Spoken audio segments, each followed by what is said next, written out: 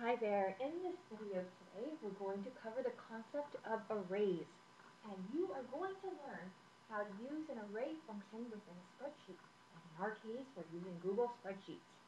Okay, so in very general terms, what is an array? Well, you can think of an array as a matrix or an arrangement of data in rows and columns. So there are two different types of arrays. You can have a multi-cell array formula or a single cell array formula. And in our case, in this video, we're going to cover the single cell array formula. Okay, so what exactly does that do? Well, in very broad terms, the single cell array formula will use functions with arrays, so that the functions themselves, and when I say functions, you can also think of operators, etc., so that the functions will apply to each entry in the array. Okay, this sounds a little bit mumbo-jumbo, but I'm going to walk you through this example, okay, and it'll be a lot clearer after we go through this example. Okay, so let's go into Google Spreadsheets, and what we see here in the blue shaded area right here are three returns. And let's just imagine this is stock XYZ.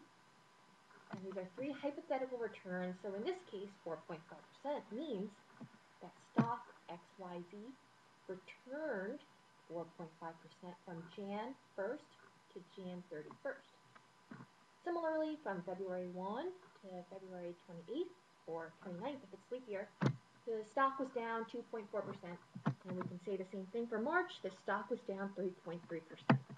Now, our goal right now is to calculate what the first quarter return of stock XYZ was. Now, first quarter consists of the time period Jan 1 to March 31st. So it seems very logical, right, to say, well, actually, this is a very simple question to answer. If you want to take the sum of these three monthly returns, wouldn't that just give me the quarterly return? Good guess, and very, very good attempt, and it seems very logical.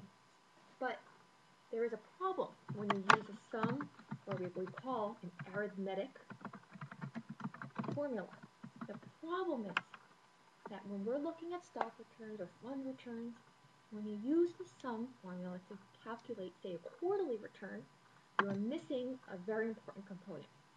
And that component that you're missing is compounding interest. The interest is not being compounded.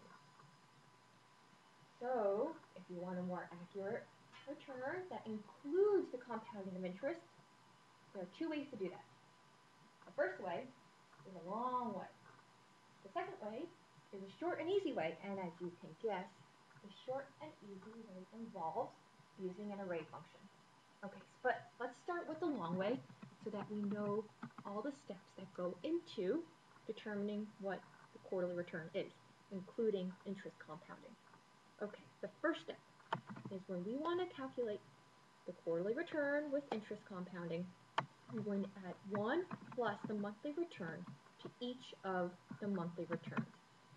So here I have it, 1 plus C5, and I'm going to copy this formula, Control C, Control V. Okay, here we have it, 1 plus the monthly return.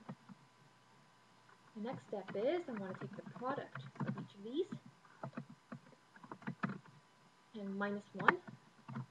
Now once you do that, this return of minus 1.37%, which differs from the minus 1.2%, is the geometric return. In this case, I'm going to show you how to use an array formula to calculate that. Okay, so let's start here and let's apply an array formula. Okay, here we go. Equals array formula. First step, whenever you want to create an array formula, there are two ways to do it. This is the first way. You start with an equal sign followed by the function name array formula.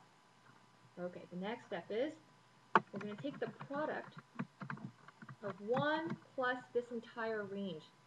So what this array formula essentially does is that it looks at this array of that range C5 to C7, and it's going to apply to each of them 1 plus with each of those entries within that array, and it's going to take the product of them. So it's essentially doing all these steps. And so once we have that, the last component is to subtract 1.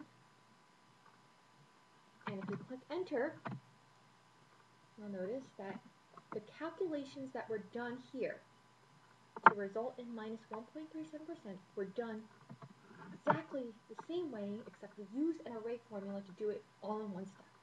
Okay, so let me walk you through this one more time. Again, array formula is the function name, and within that, we're taking the product, multiplying 1 plus each of these cells within this range, within this array. And then once that product is determined, we subtract 1, and that is an accurate quarterly return based on the geometric sum, okay?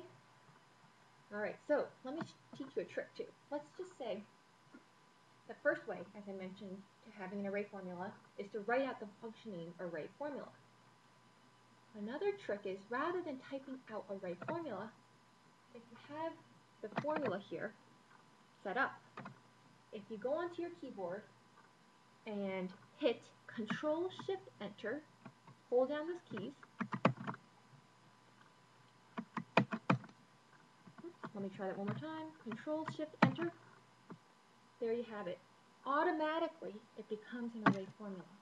Okay, so again, when you have the formula, if you don't have the name array formula, you have to be sure to, on your keyboard, hit Control-Shift-Enter, and that automatically puts your formula as a single cell array formula. All right, so there you have it. This is a single cell array formula used to calculate the quarterly return, the geometric quarterly return that includes interest compounding. All right, so check out our other videos where you'll learn the multi-cell array formulas, and we'll see you there.